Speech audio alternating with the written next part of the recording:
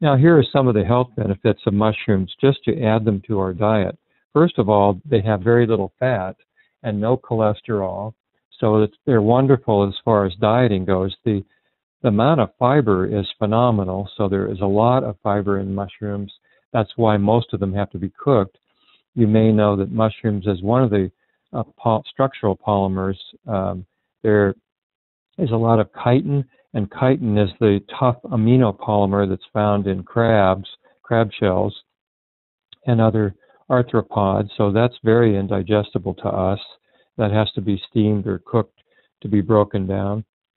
Also cellulose and lignin are also found in mushrooms, but all of these are very indigestible to us unless they're cooked. However, some of the cellulose and other polymers, structural polymers, can be degraded by bacteria in our gut. So that is a little bit of a source of energy for our gut epithelial cells. Mushrooms also have a valuable amount of mineral content, especially trace minerals like zinc and copper and other trace minerals. They're extremely high compared with other foods. They're also high in vitamins, especially B vitamins. Mushrooms, edible mushrooms, have a very substantial amount of B vitamins.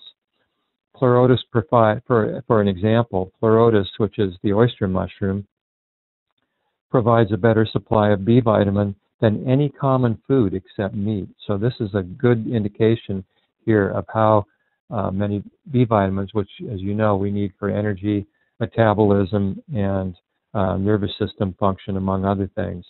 So they're a great slimming food. The high fiber content, the trace mineral content, and very little fat. The calories are fairly low.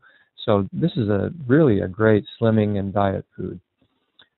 Cholesterol regulation. Many mushrooms, for instance, shiitake and pleurotus, the oyster mushrooms, can regulate cholesterol levels in the body. And they actually have, for instance, shiitake has a compound called, besides lentenin, there's one that's called aratidine, which has been proven to lower cholesterol or regulate the cholesterol level in the blood.